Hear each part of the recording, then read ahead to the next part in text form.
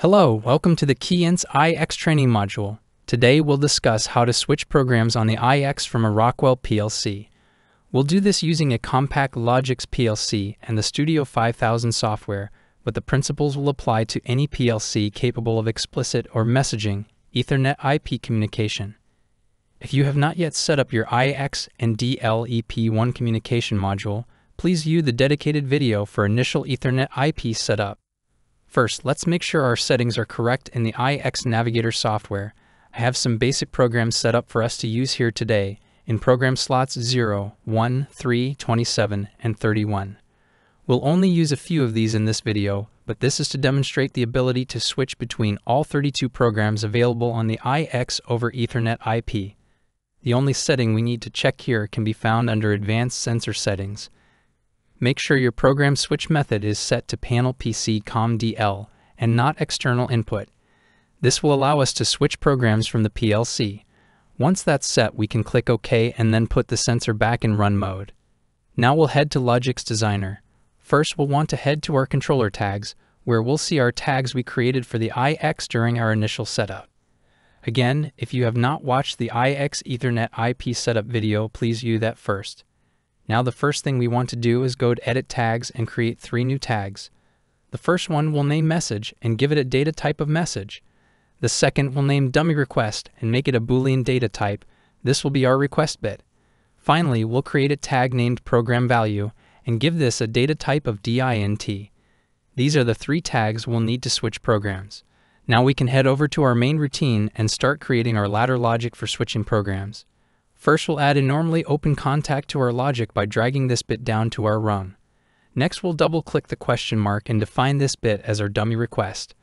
Then we'll select Input/Output so we can drag and drop a message element to the right of our dummy request. Double-clicking the question mark next to Message Control, we'll then select the message tag we created earlier. From here, we'll click the 3 dots to pull up our message configuration window. We'll want to create a CIP generic message with a custom service type. Now we'll enter our parameters for changing programs. These values can be found in the DLEP1 User's Manual iX edition, available for download from the Keyence website. We'll set service code to 10, class to 67, instance to 1, and attribute to 3A3. For source element, we'll select the program value tag we created from the drop-down menu. Set source length to 4 as we are using a DINT data type. Finally, we'll set our destination element to DLIX output data 0. That contains our bit for sending a program change request. We'll be writing the value at the program value bit to that request. The last thing we'll want to set up in this window is under the Communication tab. Make sure your path is set to the Ethernet module you created for the DLEP1. Now that we configured our message, we'll press OK. Now that we're ready to send our program switch message, I'll download the logic we've created to the PLC. This process takes a few seconds, but once it's set up and both our PLC and iX are in run mode, we can pull up iX Navigator to watch our program change. First, we'll go to Controller Tags and change our program value.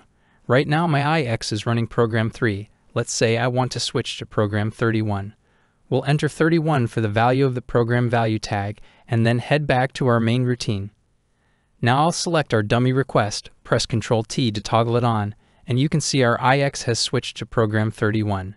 If we go back to our program value tag and change the value to 29, and then head back to our routine and toggle our request again, we'll see the iX change to program 29. We're now successfully changing programs using Ethernet IP message communication. Thank you for watching.